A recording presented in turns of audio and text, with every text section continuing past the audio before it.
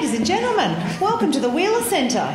Thank you so much for coming. Actually, it's better if I take those off. And I put them on and I take them off. It's wonderful to have you here. I'm George McEncroe. I'm your host this evening. And I'd like to welcome you all to the first of a series of talks that I'm doing on births, obviously tonight, and the next one is deaths, and then the last one is marriages, the big ticket items, because we just don't have time to fuck around. So we're going to get straight into the serious issues of life, death, birth, marriage, everything that matters. And I'd ask you at this point to turn your mobile phones off. That would be terrific if you could turn those off. And look, I'd just like to see a show of hands. Anyone here who has given birth? Hands up. Excellent. All right, you're all qualified. Anyone here witnessed another person giving birth? Okay, so we've got some very good, well-versed people in the audience. Thank you so much for coming out this evening. It is great to have you here. Without further ado, I'll introduce our guests. Also, I should say, I have had 4 children. I know you wouldn't believe it to look at me. I know. It is not fair, the way my figures snap back, I tell you what. But there you go, it did. Whatever, don't be jealous. So, our first guest is the wonderful Professor Jane Fisher. Jane is the Director of Research at the Jean Hales, Head of Women's Mental Health, Monash School of Public Health and Preventative Medicine. Jane is an academic, clinical psychologist with a long-standing interest in the links between women's reproductive health and mental health from adolescence to midlife, in particular related to fertility, conception, pregnancy, birth and the postpartum period. She has carried out many studies in clinical and community settings in Australia and Vietnam and a number of nationally funded intervention trials. Professor Fisher is also an expert technical advisor to the international agencies including the WHO, the World Health Organization and the United Nations Population Fund. So she's clearly a bit stupid, but welcome her anyway, Professor Jane Fisher. Wonderful to have you here. Thank you so much. And also a broadcaster, which is where I came across Jane, which was on the wireless. So it was a real joy to have you join us this evening. Thank you. Next in line is Kaz Cooke, who many of you will know. Kaz is an Australian author, cartoonist, broadcaster, researcher, public speaker. Kaz is Australia's #1 trusted advisor for girls and women. Her books have sustained 2 generations of Australian women with very down-to-earth, sensible advice, backed up by medical experts and other consultants, delivered in a very fun, friendly, readable way. Award-winning and best-selling books include Up the Duff, The Real Guide to Pregnancy, Kid Wrangling, Looking After Babies, Toddlers and Preschoolers, Girl Stuff, Your Full-On Guide to the Teen Years, and the big mama of them all, Women's Stuff. Kaz's work is also available in ebook and app form. There's a little plug. Kaz's career spans more than 30 years of journalism, writing columns, cartooning, radio shows, traditional and digital publishing, public speaking, and eating toast. She lives with her family in Melbourne. Welcome, Kaz. Thank you so much. Thank you. Thank you very much. Another underachiever on our panel. Monica Dux is no stranger to the Wheeler Centre either. Monica's been here many times. Is a writer, social commentator and co-author of The Great Feminist Denial. Her second book, Things I Didn't Expect When I Was Expecting, on pregnancy, birth and motherhood, has been published since March, and that's been going very well. Yes. Wonderful. Yes, it's going great. Good. Talk it up, Monica. Monica was born in Sydney and studied for her undergraduate degree at the University of Sydney before moving to Melbourne, and we're so glad she did, where she worked as an academic research assistant. She later taught in the history department at Melbourne Uni while writing a PhD on one of her favourite topics, venereal disease. You've all wanted to write a PhD on that, I know. Every Catholic girl does. Every Catholic girl. That's so true. Having grown out of this fascination, she abandoned her thesis and fled the academy into publishing. Since then, Monica has worked on the monthly magazine at Melbourne University Publishing and was the founding editor of the interdisciplinary journal Traffic. In 2005, she began publishing her own work. Monica is a founding board member of the Stella Prize, an annual literary prize that celebrates Australian women's writing. Welcome, Monica.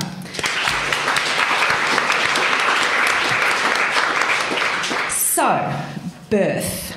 What does it mean? What does it mean to birth? Jane, I'm going to start with you. Well, ideally, birth, I think, is a transformative event. And it's transformative clearly for the baby who emerges into the world from the safe intrauterine environment. But ideally, it's transformative for the baby's parents. But we know that many things can obstruct that process. And perhaps some of those are things we'll talk about tonight. Oh, you bet your bottom dollar we will.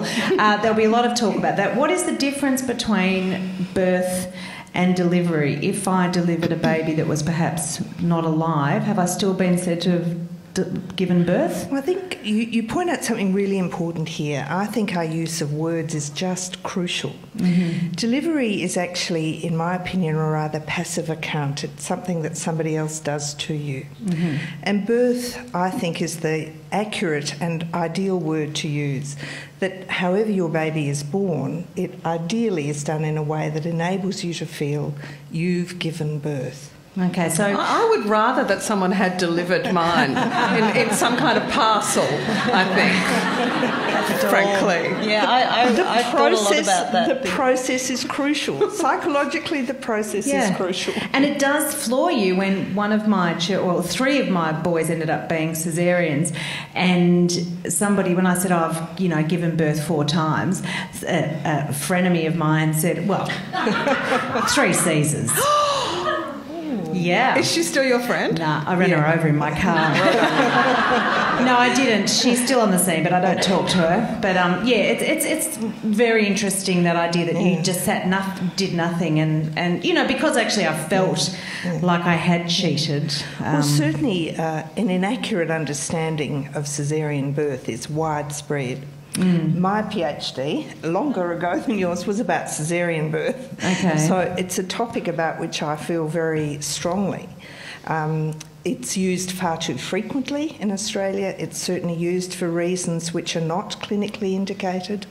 But when it does happen, I think all too often the difficulties that it involves are underestimated. Women get very little support, I think, when they have Caesar. I mean, even that idea that you have this major abdominal surgery, and if you were in any other situation, everyone would be kind of watching over you for weeks. Yeah. You kind of go home with a baby, and everyone, and don't drive. I love that they give that advice. Don't drive as if that's going to happen. So. Yeah, that's right. Don't lift heavy things or anything, really. Snuggle up to the baby with your head. And nobody does come and make you a cake. But your husband gets his prostate checked, and people run over with biscuits. But anyway.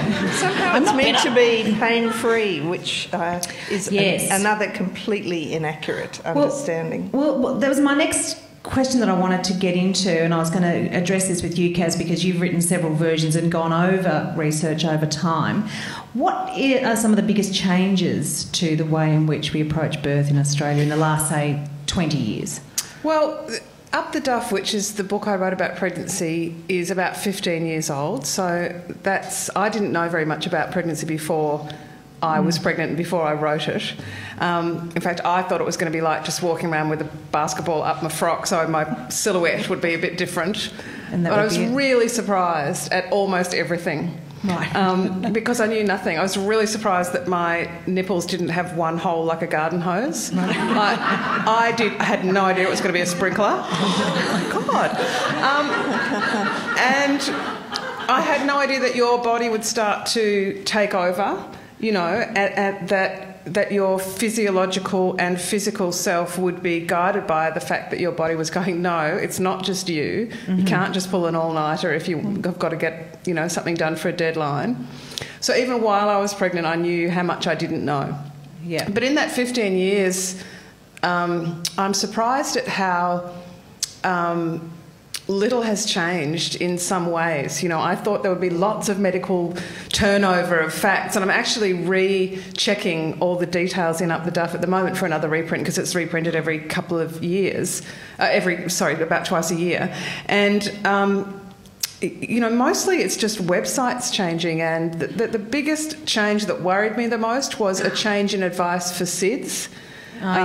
Because No, well, I already knew. 15 years ago, it was already put the baby lying on their back, but they said co-sleeping was fine. And then about 2 years ago, they said co-sleeping still is actually a big risk, even if you're not a smoker or a drug taker. So it really scares me when I see people with a second-hand copy of my book with the green cover, not the yellow one, because I want to go and say, there's something wrong in there, because I worry so much about the advice. Information that I'm giving people. Yeah. But in fact, really big things don't change, and I think that's interesting, because even when they make medical breakthroughs, it takes a long time for that to filter down. Like, we will fairly soon have a blood test instead of having to do amnio and CVS, more invasive tests to analyse what's going on.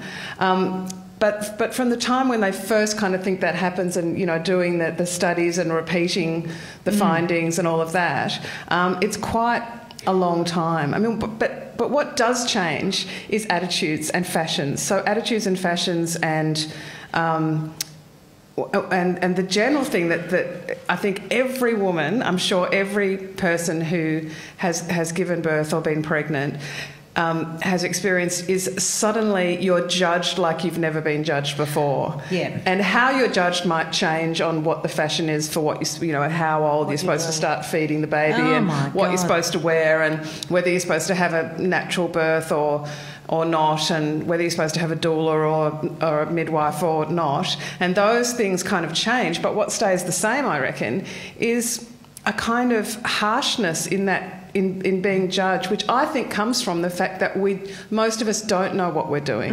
And I'm really happy to admit I didn't know what I was doing. I still don't have all the answers, even after doing all of this. No, and you probably never will, sadly. I am quite dim, really. Yeah. But you don't get a chance to go back and redo what you perhaps... Well, I was just thinking, I had a caesarean too, and looking back, I know now that because my graph was going like that and the baby's heart rate was down, it was the obstetrician did what it was indicated in his kind of rules that he should do, and do the caesarean.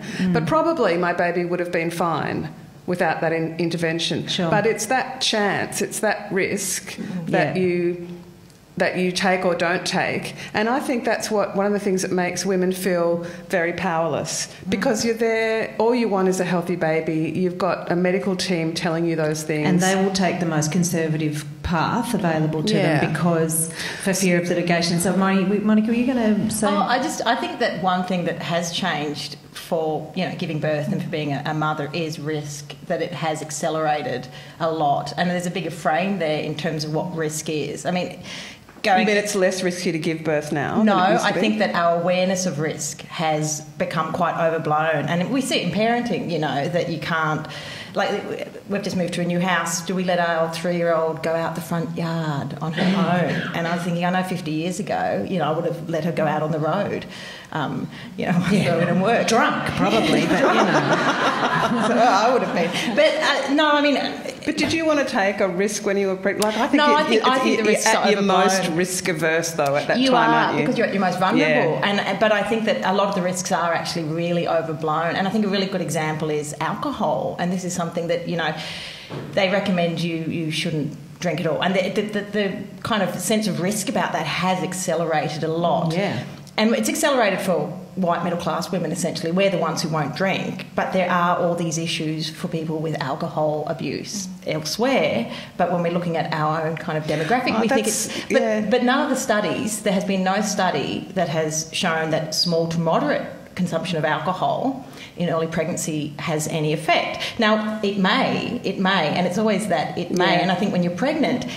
Everything, like when I was pregnant, I mean, I've got a 3 and a 7-year-old, so it's more recent, I suppose, the pregnancy experience. But I had things like how you sleep, that you should sleep on your left side, because if you sleep on your right side, the blood flow could be compromised to your baby. And you read that, and it's all online, and you think, and so you end up having these really painful kind of, 6 months. Enjoy your blood flow, kid. Getting the blood flow. And then I saw last year there was a study about they were linking stillbirth perhaps to sleeping on your back. There was some kind of slight link. Now, but what happens is those little kind of truths feed into. So how does it? Is that because some researcher writes a press release that gets then picked up by a newspaper, then it gets talked about on the radio, and but the suddenly difficulty there what's the medical research view? is done about whole populations. Can I just get your microphone a little bit closer? And Thank research about a whole group doesn't predict the risk for an individual. Sure. But that, of course, is how we interpret it. And to some extent, we have to. And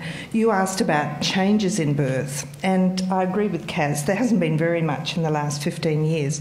There's been a huge amount in the last 100 years. Yeah. So there's been enormous changes in where women give birth, who's present when they give birth, with the amount of technology available when they give birth. Who survives? Who survives. And that's the, I suppose, the other side of it is that it's a luxury for us in Australia to be debating these matters. In Australia, deaths, pregnancy-related deaths are exceptionally rare. Yes, but particularly not very far away. Pregnancy-related deaths are very common. Yeah. So these matters, I think, are of great importance of how do we take our more technologically sophisticated understanding of these relatively minor risks and enable women still to have a pregnancy and an experience of giving birth that promotes confidence, not anxiety. Because I tell you, the latest kid on the block is if you worry too much, you've trashed your kid's life. But what they've done, those stress studies, because I find those fascinating. My cortisol levels are through the roof. But it's the Netherlands. They did, there was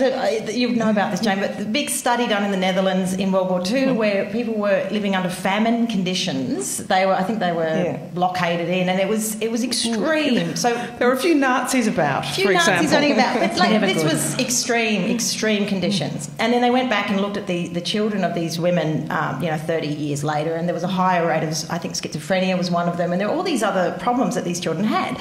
And it was the same they looked at in the Balkans. I think there was a similar study done. And it's like then they come to women like us and will say, if you get a little bit stressed when you're pregnant, your child could end up with diabetes. And there's actually, and it will all be your fault. It will all be your fault, no matter what you do. Angry while you're putting the change table together. It is I blame IKEA. But that's what I wanted to do with Up the Duff. Is apart from educate myself, I wanted to reassure people and.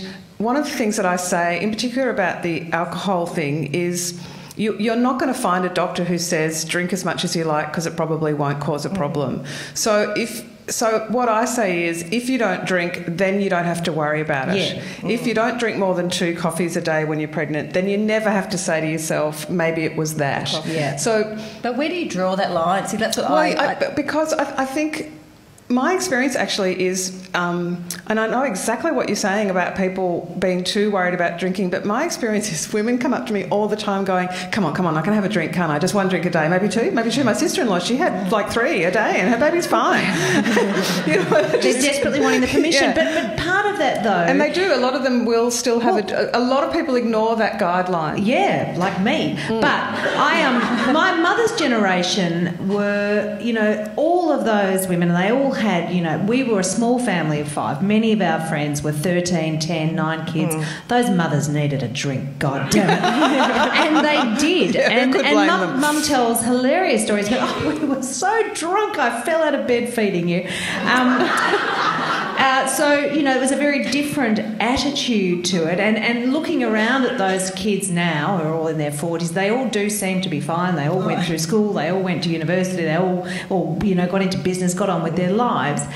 But I think one of the things that seemed to me, and I'd like to talk to you about this, Jane, is that slow eating away of self that happens, that you become public property, that your love of a really nice glass of Chardonnay at the end of a day is diminished, and the fact that you've always been somebody who started the day with a couple of short blacks, or just bit by bit the child takes the identity. Now, part of that I think is an essential requirement. The growth that is so terribly shocking after you've had a baby is that actually I am no longer the person I was. I am a new person, and some of the anxiety that goes with retrieving your former self. What do you think about that link between the end of who you are and the beginning of this other person, and sort of some either postnatal anxiety or depression. Where does that come in, that identity issue come in? Well, I think women lose an enormous amount when they have a baby, but they're invisible losses. So overnight, especially when she has a first baby, she loses her professional identity, at least temporarily, her capacity to generate an income, her social and leisure activities, her liberty, her autonomy. Yeah. And for most of us, these are not losses we can readily name or recognise, and for sure no one has a funeral because you're not earning money anymore. But our task psychologically is then to work out which of these can we restore, maybe in a changed way, which are gone forever, and then most importantly, what are the things I could never have known, never have done if I hadn't engaged in this. But I think because these psychological tasks are so important and so demanding, it's better if your pregnancy was desired and intended and created in circumstances where your needs were taken seriously. And that isn't the case always, and it's not even the case for anyone all the time. But I believe we have to take these psychological implications very seriously. The other one, of course, is that women are held responsible. And as everyone here knows, women are blamed all the time. So mother blaming begins from conception and it continues throughout your child's life.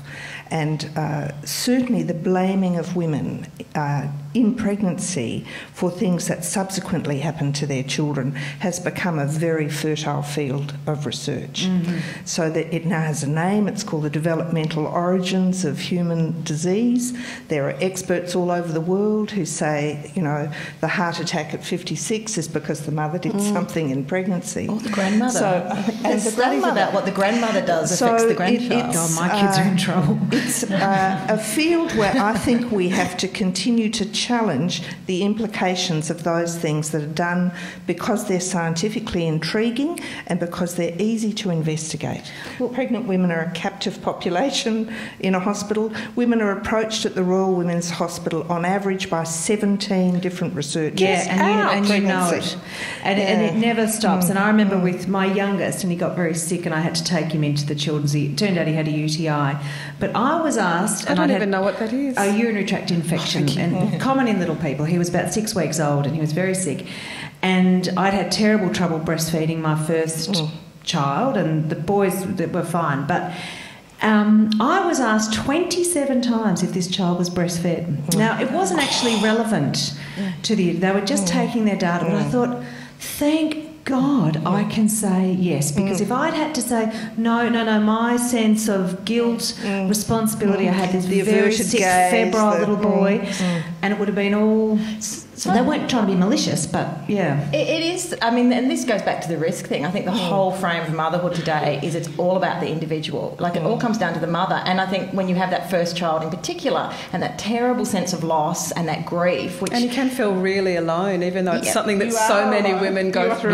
But you don't feel that connection necessarily. Yeah, and it all comes back to the mother rather than seeing that bigger frame and say, you know, when it comes to all the things that can go wrong. And with breastfeeding, we say, are you breastfeeding or are you not breastfeeding? We don't say, is it in the best interest of this woman whether she breastfeeds? Yes. You know, what's or how the big much picture? are you breastfeeding? Maybe you are, but it's only once a week or something. Yeah. You're doing your best. And is there a reason? So again, I was saying to Kaz, was one of the reasons I really wanted to get into this topic, because so many of these things happen. My first birth ended in a postpartum hemorrhage, and the only thing I really remember of that is losing my vision through blood loss, and the nurses screaming, "We are losing this mother, we are losing this mother," as they rushed me into theatre.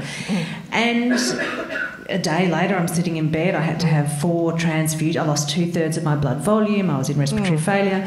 No one spoke to me about that event again. And then I had this big, bonny 9-pound girl, and I thought, oh my God, she's enormous. I could hardly hold her. And then I, through my tiny, pitiful, toxic breast milk, managed to shrink her like a sea monkey. And she kept losing weight and losing weight and losing weight, and the maternal child health woman would say, "Are you putting baby to the breast?" To which I wanted to say, "No, I'm shoving her up my ass. What do you think I'm doing?" Yes, I'm putting baby. But it took 7 weeks until, and they would ask you things like, "Do you have wet nappies?" And she did. She had 1 wet nappy a day with tiny pink 20-cent coin worth of urine on it. And nobody said to me, tell me about your birth. And finally, I got this woman who said, oh, you can't make milk. You need blood makes milk. You can't make milk. You didn't have any blood. Get onto the formula and stop your nonsense. And she also said to me, crucially, feeding is a nutrition issue, not a moral issue. And you've got to learn to... But... You know, that baby could have died, and I would have been seen in the records as having attended child health. My father was a GP.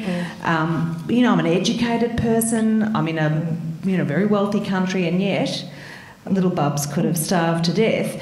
How do we make sure what people don't know that they need to know when they have a baby? Well, I think we should give up any idea that it's intuitive. Oh, yeah. Here.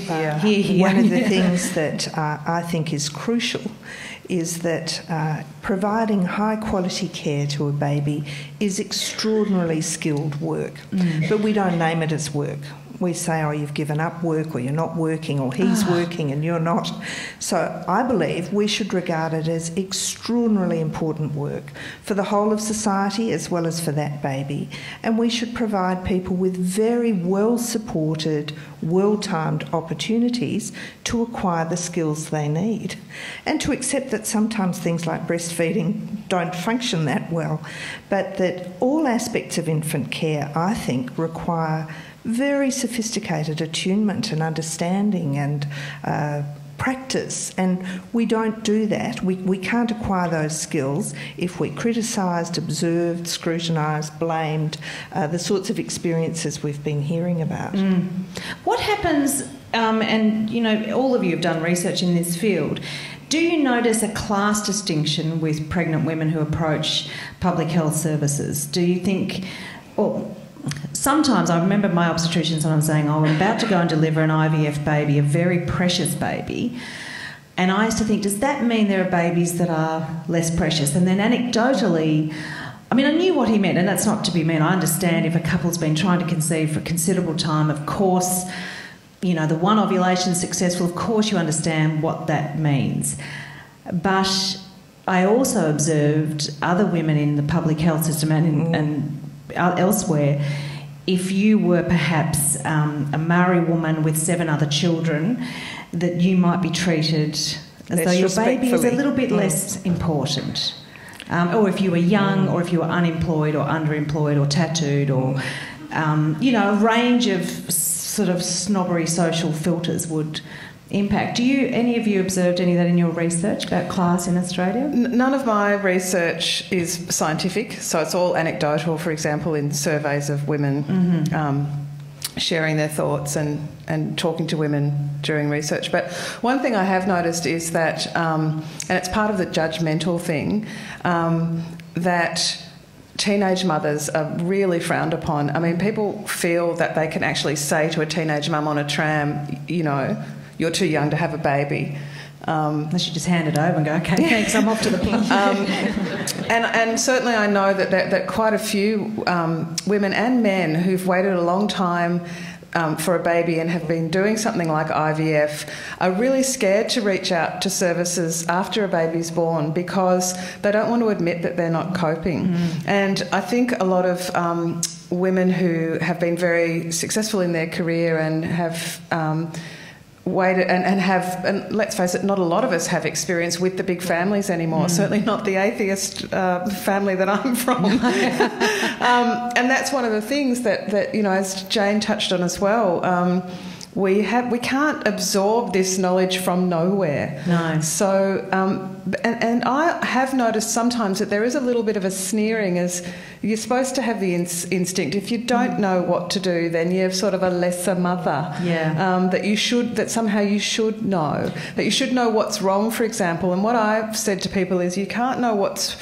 wrong until you can't develop instincts until you've had some time to know your baby. I wanted to ask you, George, you've had 4. Did it get easier? Did you feel more competent as time went on? I really peaked at 3, and at the 3rd. That's when all my chickens came home to roost, and then I was completely rooted with the 4th. I had it all, and then I lost it all. And I don't know why I did that. I still don't really know why I had 4 kids, but And I had them all so close. I really don't. There's no good reason. There's no good reason really to justify having any child. That's because maternal desire is not rational.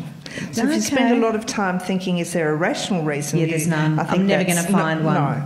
Like there's no perfect time to have a baby either? Yeah. There's probably a few times it's better not to have Sure. a baby. Well, But there is never a perfect time. There's never people a think they have to have a perfect certain amount of money. There's never a space in your life for I a love baby. that line. When I got pregnant with my first, and I was in my early 30s, and my partner and I were in love. It was all fine, and I went to the GP after I took the test and was like in a panic, and she said, "There's never a perfect time," and that stayed with me because throughout everything, because I think it is a shock, and I think we idealise motherhood today. I've got to lose the word perfect in front of anything, really, to do with motherhood. That whole sense that you are, and also that the baby, it will all be easy, and if it, and you'll be different, and all of that, and realising it will always be, I think it will always be a shock, and it is always a profound and extreme. And if you have a difficult first birth, and many people do, I remember people bringing me flowers and popping champagne thinking, I feel like I've been hit by a Mack truck. You should be mourning. Why are you also... I mean, I had an utterly joyless... I mean, I faked it because I didn't want anyone to think I was a psycho, but I was a psycho. And I wasn't having a good time, but I wanted to pretend because I thought I will feel so bad to report actually what I'm feeling. I think we don't value... I mean, if we're talking about the act of giving birth again, I think a lot of women, and a lot of women I've spoken to, and I know myself, I had 2 uncomplicated births, but I felt like it was a trauma. I mean, it was good in some ways. In other ways, I wanted to keep telling the story of that birth, and I found with a lot of my friends when they have babies, trauma. You go to see them, and they tell you the story as if they've just had a car crash, and then this happened, and then this happened, and and I think we don't really. And women postnatally are often, and women who lose babies, you still hear terrible stories about losing a baby in a hospital and still being on the maternity ward, and all of that. This lack of comprehension of the enormity of that actual process. Has that improved, Jane, in your studies? I like to think it's improved a bit, but what we're talking about is we need care that's not only technically competent, it's highly psychologically competent. So it's aware that you were near death, you've had a terrifying experience, and you need support and assistance to acquire the language to describe what's happened to you.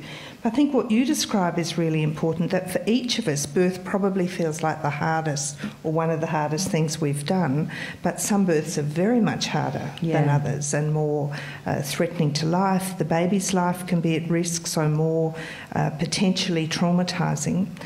I think a lot of the more psychological research is being driven by midwifery rather than by obstetrics. And regrettably, in the power disparities we've already talked about, that takes longer for it to be recognised. Yeah. It's easy for the methods to be dismissed, for it to be regarded as anecdotal, not as quantifiable as things that can be more readily measured. But overall, there have been some fantastic changes, I think. 40 years ago, men were not allowed in birthing suites. They're now expected to be there. Perhaps it's gone too far. But for most families, that's been a very beneficial change.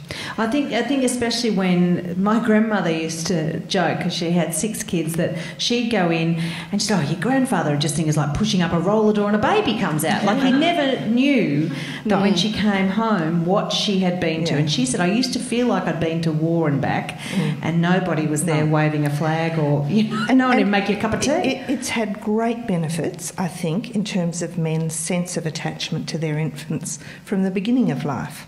And I'm sure that this is ultimately a beneficial experience. And a sense of the heroism of women too in certain circumstances as well. Unbelievable heroism. And the support of men, I think, for women and their kids. I mean, I remember...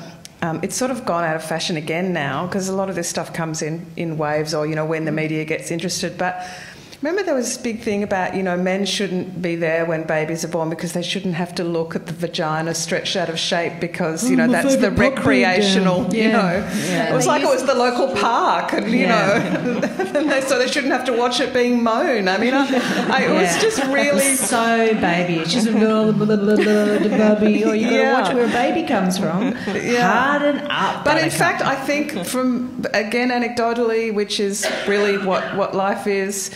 I think there's a great respect and a great, almost, I don't know whether it's almost like a camaraderie of something that you go through together as a family. And that's one of the things too that I think would really improve the experience, the experience of close to the birth, is women not feeling so worried about doing the wrong thing or saying or appearing to be the wrong way or feeling the wrong thing, so that men can take care of their babies too and and develop their own instincts and not feel like they're doing the wrong thing or holding them the wrong way. That we all need to be trained to be parents, women and men. Absolutely. Well, that requires a sort of a broader issue, doesn't it? Like for the 4 children I had, my husband managed 4 days off, right, which was for the first, and then none again.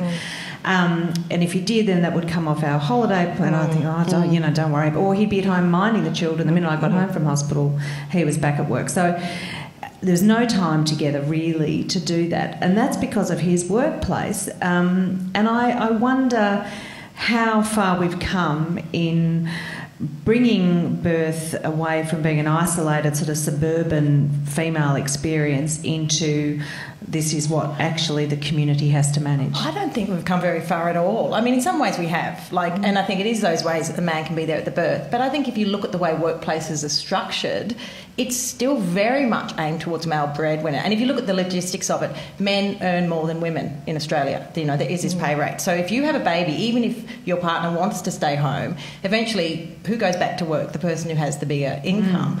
But I mean, men, even the parental leave scheme that's come in, this idea that, the man will take a couple of weeks, and then with Tony Abbott's proposal, it's always about the mother. And I think we haven't really got that holistic idea of, how care is shared and how we can enable that. And I think our workplaces are so family unfriendly, but they're even more so in some ways towards fathers, because they don't actually respect the idea that a man would want to go home and look after his... And that does have a very negative flow-on effect where you become very competent and capable, and the person who's only spent a tenth of the time doing it, of course you come in, especially once you've had multiple children, you can do it in 2 seconds flat, and they'll all be in the car, and they'll all be brushing, they'll all be processing, they'll all be in their little jammies, which leads you to going, I'll do it. Just do it. Which is really, the technical term is gatekeeping. But I had a different experience. My partner was lucky enough to have kept his long service leave and took 4 months when our baby was born. Wow. And it was pretty amazing.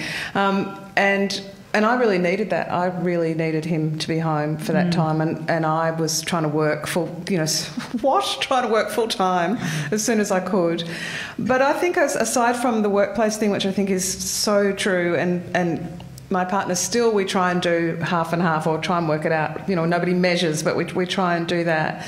And I know that the men that he works with, many of them have never seen their kids awake at night, they don't get to read the story, they don't. And he's taken knocks in terms of his work, sure, as women have as well. Yeah, sure. But I just wanted to say that I think a really relevant factor is also the way we live, that everybody, talking about that isolation, everyone's in their own little house with the closed doors, and, it's a little bit different now with the mobile phone thing.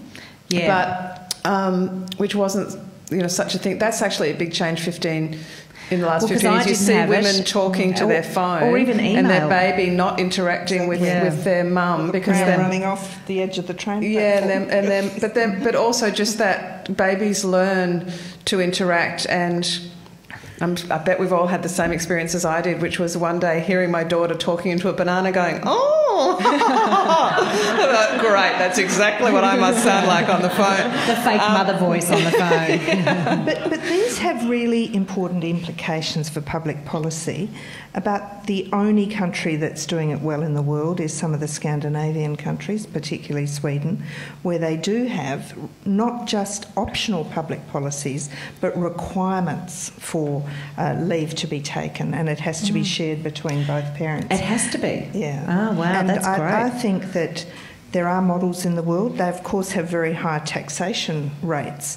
But there is no doubt, I think, that while these things remain optional, it's seen as a less desirable thing to do. What are the ongoing consequences of that? Where do you see, if you were trying to sell that to an Australian government, where you'd say, well, okay, we invest here very heavily through these very heavily funded programs, but the down the track we get, fewer issues of other things? Well, I think that the very best investment we can make is in the first 1,000 days of a child's life. And in fact, this is Hillary Clinton's major international initiative, is to improve the first 1,000 days of every child's life. And that's from conception until their second birthday. And ideally, most of their care is provided by primary care providers to whom those children can form a close, enduring attachment. But it's not only to their mother. So I think we have to have public policies that emphasise the importance of fathering as well as mothering, of competent caregiving that begins from the very earliest part of life. But we have to have public policy changes of a very broad kind to implement that. I think you should be the Prime Minister. Yeah, we need to look at the mother as well, because I think this is funny that so much, and this has been a shift in the last half century, is that it used to be about the mother, and the mother was pregnant, the baby was pretty much invisible, but we do now focus so much more on this baby, and what is the rest of the baby, and the baby's breastfed, all of that, and very, very rarely do we look back at the mother, and I think if you create better attachments, all of that, the long-term consequences aren't just good for the baby, it's great for the mother. And I think that point you made earlier, Jane, that one of the things that I think a lot of men are versed in, and I think women too, but it would be particularly helpful if whoever is supporting the pregnant woman understood that loss that you're talking about, the psychological costs of birth, the identity, because that stuff does take so long to articulate. And I remember feeling enraged that I'd go to my parents' house and my dad would offer my husband a beer because he'd been at work. And I think, I want a beer. I've been up all night, all day. No one offers me a beer because I haven't been at work. But I haven't had a poo by myself. Yeah. You know, I haven't gone to the toilet without somebody clapping outside saying, "Good boy, mummy." You know, you just don't get that moment of peace. And there's all that emphasis on the post-baby body rather than the post-baby self inside. There's so many things I wanted to talk. I wanted to talk about. So we're up to 8:15 already, and we have 15 minutes of questions from the floor to take. But yeah, if there aren't any questions, we'll pursue that because I want to look at the celebritisation too of babies. But anybody got any questions for the panel? Oh yes, here they go. We've got a microphone coming to you, sir.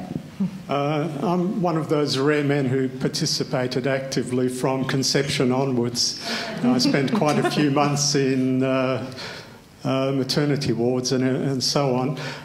One of the things I used to have arguments with health nurses about rules and things, and my question is, rules keep increasing. I'm in my 60s, so I've seen a lot of new rules come and go, but I think one of the things I find is that one thing that people don't say is that each child is an individual. That even though they have these rules, that they don't necessarily apply to your child. I just wanted to find out what you think of that. When I had my second child, I have two, and by the second, I thought I was going to get a carbon copy, and it was it was a really good experience for me having the second, where I was like, she did everything different, she looked different, she fed different, her genitals were different. The first was a boy, but it was just everything, and it is that sense of, and she slept differently, but I had it, and there's a lot of pregnancy advice today that is very rules based, and timetabling has kind of come back in fashion. Yeah, and then out again. Yeah, and you have the second child and subsequent ones, and you think, it is actually beyond me. I can't control. I think it's really true. I think there are two things to say about that. One, that there are more rules, but they do change. And so the rules about, for example, when to feed solids to a baby and which solids to feed a baby, that has changed back and forth quite a bit in the last few years. So it can be very confusing. You can do the right thing with one kid, and by the time the next kid comes along, doing the same thing would be considered wrong. But what I say to parents in kid wrangling is, if a method doesn't work for you, and there's a lot of gurus, people often orthodoxies around all this stuff. Often people who haven't had their own kids, often people who some of them have any experience. Yeah, some of them just seem to be just deciding that's how it should be. And what I say to people, and I feel really strongly about this, is if the method doesn't work, don't blame yourself, blame the method.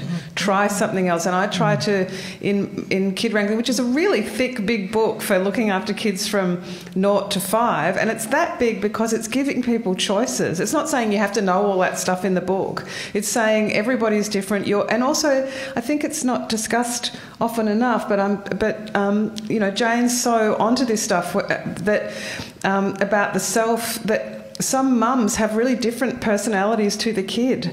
So the way that you interact with one child can be different to another, and there can be an almost built-in antagonism or approval, depending on the personality of a child and a parent. So. And having the breakdown of the village, you know, it's so wonderful if you've got someone in your street or your family who can say, listen, love them, feed them. I remember my grandmother saying to me, no kid in Australia who's been offered 3 meals a day has ever starved to death. Don't worry. You know, and the 2-year-old's refusing to eat everything. And, you know, I sort of think, well, that's right, you know, unless there's something really clinically wrong, but you need that common sense, the person who's been through all the trends sometimes to come back and say... I don't have much to add, except that I think you're absolutely right. There's enormous, infinite differences in individual temperament. And our task as parents is to become expert on each baby's unique character and capabilities and needs. And therefore we need respectful guidance much more than rules. And I think we need people who will assist us to make decisions, not be authoritarian and prescriptive. Uncertainty. I think that's a really important thing that's missing from a lot of, you know, caring for children, is this sense that you have to allow for uncertainty and not be afraid of it. Yeah. You've got it wrong the first 18 times. And I know this is a really controversial thing, but sometimes you do come across people who enjoy your uncertainty, especially if it's the first time you've been uncertain in your life. And I do recognise 1 or 2 people along the way, particularly with my first child, who were quite sadistic in revelling in my discomfort and putting down the way I was feeding or the way I was holding or the pram. Because it makes them feel better, even if they might be feeling worried. It's validation. Momentarily, it made them feel very superior. And there's whole businesses. I mean, there's a lot of money to be made from new mothers. Fear sells. Yeah, absolutely. I know the whole equipment. We haven't even touched on, you know, the equipment. God. I saw a pram today in town on the way here where I've never seen this one. I thought I'd seen it all in prams. The baby is propped up like it's on a strapped to a plank. It's actually vertical. Wow. In they the get pram. to walk faster. So it's like there's a baby on a ladder with wheels. It can't be good. Wow. And it's sort of strapped down like a mummy in a sarcophagus. That is so weird. bizarre. I'm telling you, you're going to see, I don't know what it's called, but it's the vertical pram. Yeah, but the gear and the pressure on you've got to have an Emma Lunga, you've got to have a 3-wheeler, you've got to have a nick off. You know, people will tell you that you're doing it all wrong, and they are best avoided. Although the one thing I would say, having, you know, like researched, is some advances are great, and some of the advances in baby safety, like the rules for some things, are absolutely invaluable. The SIDS sleeping rules. Well, because SIDS has gone down so much, hasn't it? Dramatically. You know, dramatically. It's really saved lives. Not giving the child brandy to sleep. You know, don't knock up a cot made of, you know, of the billy cart from the garage. You know, I think some rules are good, and I think we have to acknowledge that some of those medical advances have really told us things that have helped to keep our families safe as well. I'm just going to put... Also, I would like to go home with Jane, because me too. Everything she says is good. Yes, there's another question up the front here. I'd just like to ask, I don't think you've really touched very much on the role of grandparents. We're new grandparents. We've got a 6-week-old first grandchild. Congratulations. But very sadly, he's with his mum and with very bad postnatal depression. And I'm just wondering what you would recommend our role would be and how we could help. Oh, gee, it's tough. Well, I had very bad postnatal depression, and I think one of the things that was just loving non-judgment is really all you can do, a loving force.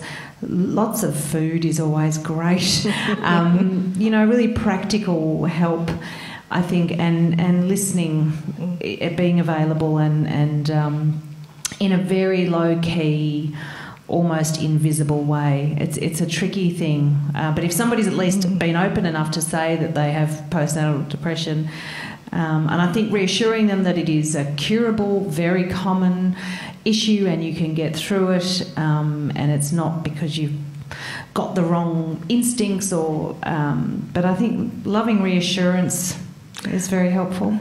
I'm sure that's true. Victoria is probably the best place in the world if you're going to have those kinds of difficulties to be. We have an extraordinary range of services in our state that exceed any available in the rest of the world to assist women with all sorts of difficulties with confidence. And I would encourage you, if she's really feeling very uncertain, to get in touch with one of the early parenting services like Tweddle or Masada's Mother-Baby Unit, or in North Park. Yeah, and these are really the envy of the world for the high quality care they provide. But they can help perhaps get symptoms a bit more in check. But then there's the path towards confidence as a mother, and that's where grandparents are so important in affirming and encouraging and complimenting and providing, I think, the practical care you've talked about, but very much the ensuring that having an optimistic view is a good thing to do. I hope she recovers very soon. That's very tough. Part of it too is reassuring somebody and helping them to understand that the right way forward for them is whatever method or whatever decisions they hit upon.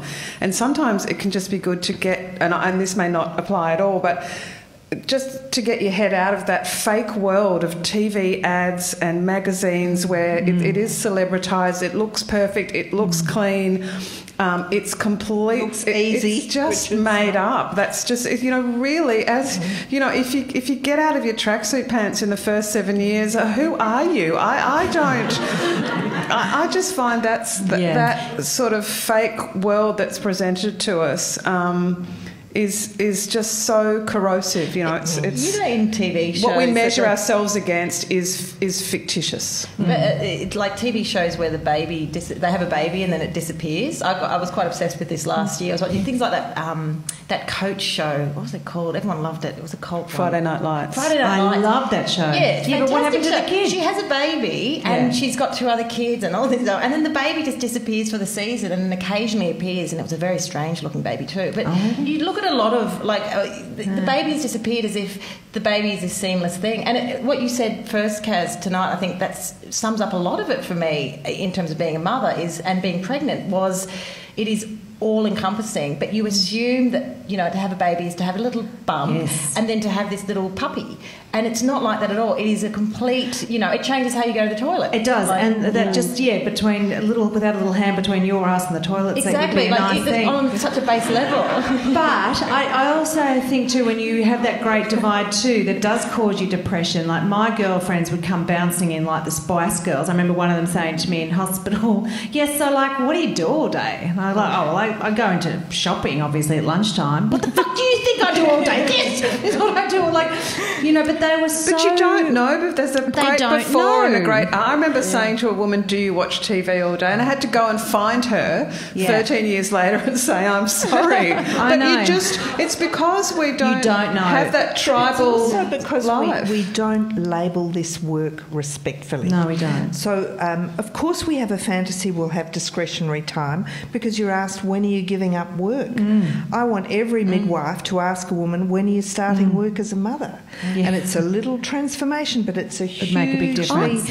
different indicator of what she's going to do, which is a double shift every day, on call for the next shift, no RDOs, no position description, no pay. That first holiday you take with the baby, that's no holiday. Of work. And it's an exquisite form of labour in terms of pain. It is. It is so boring. It's so and boring. tedious. I mean, you know, and when you're that tired, the idea, you know, like they rate torture if you kind of get woken every few hours.